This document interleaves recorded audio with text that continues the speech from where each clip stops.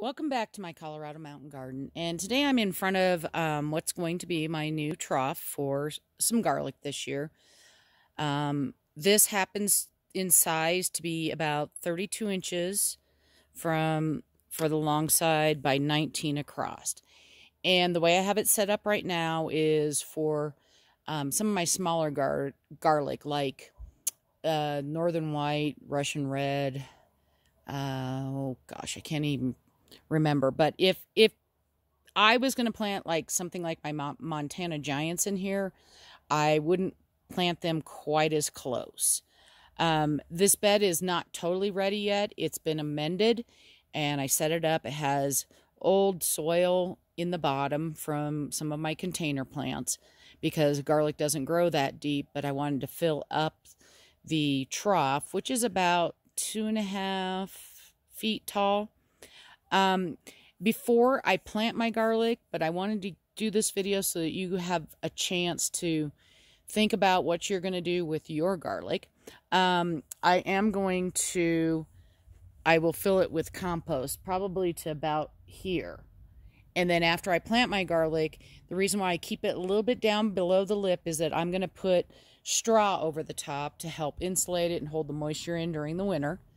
Most of that straw will come off once spring comes, but I want it to be there to protect the plants and the bulbs. So this, I can't remember if I mentioned it, this will handle, of the smaller garlic, about 75 bulbs. And that's planted 2 inches from the side. It's not scientific here. And then 2 inches apart.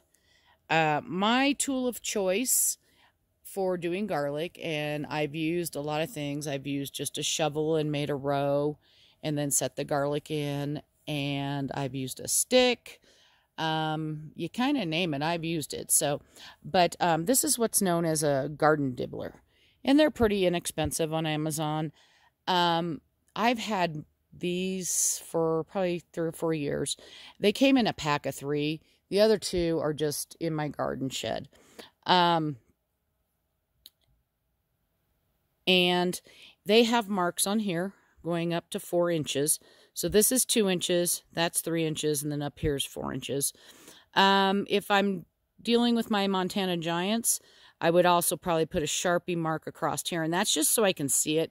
And these Sharpie marks will wear off as you wash the dibbler. You can put it on the top shelf of your dishwasher and wash it in there. You can just wash it in the sink, and you can sterilize it with bleach and everything before you use it.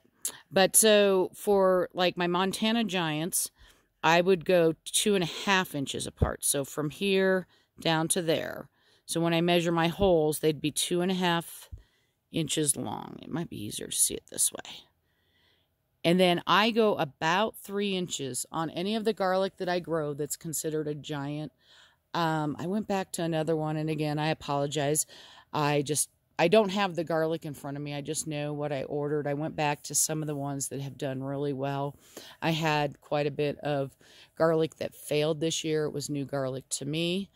Like Janus Red. Every Janus Red, I planted it in several beds. Didn't show up. I don't know if, I have to think that it was either not good for my climate, or maybe it wasn't cured properly, although it was very well dried out.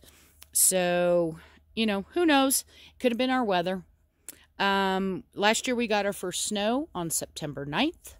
So my garlic, most of it's supposed to ship about mid-September. So I'm guessing that I'm going to get it in probably the 3rd or 4th week of September this year, because I ordered early and I'm able to do that. Now, some of my garlic that I grew that I'm going to use for stock may not go in till a little bit later. It just depends on how well it has dried out. And you don't want to try, if you save planting stock and you pulled late, like some of mine that I did, and it's not dried out, so when you break those cloves out of the bulb, if they're not all dry, you don't want to plant them. It's going to do is rot. There is nothing to protect that bulb. So when you break open your your bulbs, you want to make sure that the cloves still have the skin around them. You don't want to peel those off. And you always want to use the big ones. I just kind of wanted to show you how this little dibbler works. So I'm just going to fill in some of the holes here. It's pretty easy. You can just punch it down. So if this was going to be a Montana Giant, I could punch it down to, that's the 3-inch mark. And I could even wiggle it around to make it a little bit wider, depending on how big the clove is. If you hear a buzzing, I've got one of my bees flying around, so you might hear that. But, you know, again, that's why I have to, on the larger cloves, I've got to separate them a lot farther versus just the 2 inches. So this is just the hopefulness. If the cloves come in bigger, then I won't have 75 bulbs in here, but I could, if they were all about standard size on those varieties which I'm used to growing, I could fit 75 of those in there.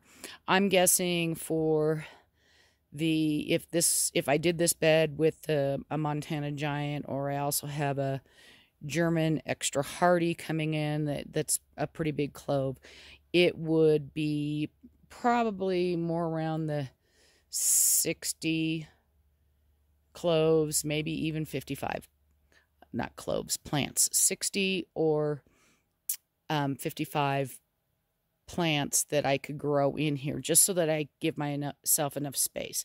Another thing you can do, if you only have one small bed and you're not trying to max it out, another thing you can do is you can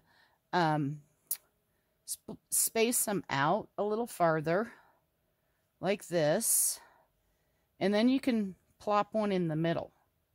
So keep that in mind, however you're planting. You can do the 4 and then plop one in the middle. I like doing mine in rows just because it's easier for me to identify which varieties are there. So I take everything all the way down a full row. But if you only have a couple varieties, again, you can make, you know, like it's like a little 5 thing. So, and that's about, that's going to be a little less than 2.5 inches across. That's a little short. I could have brought that down. But again, it's not an exact science. They're going to grow. I never have had problems with my garlic being too overcrowded, because not all of it is going to be the biggest bulb. You are going to have some smaller ones mixed in there, and you may have, in a situation like I did this year, have some that don't germinate at all. So don't be worried about it. I hope this video is helpful, and I will come back when I do get my garlic, and I will measure it all out. I get all my holes ready, then I go in and I separate my cloves, and then I come out and I plant it all together. So I will be back in a few weeks, hopefully, and I will show you that process. Hope you're having a wonderful day, and happy gardening.